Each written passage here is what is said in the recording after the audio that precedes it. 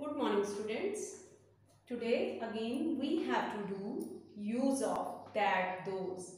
I want to remind you that these two words are used for the objects which are far away from us, and an arrow is used to show that, right? That is used for singular, those is used for plural. So let's do the sentences.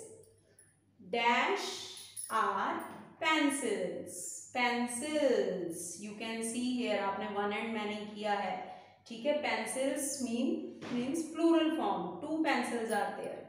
Dash are pencils. तो जब ज़्यादा pencils हैं, those you will write. Those are pencils. Dash is a chalk. A chalk means only one chalk is there. So here you will fill that, right? That is a chalk. Next one, dash are tables. Look here, there are two tables, means more than one. So what we will use here? Those are tables, right? Dash are chairs. Again there are two chairs. So you will again fill those. Those are chairs.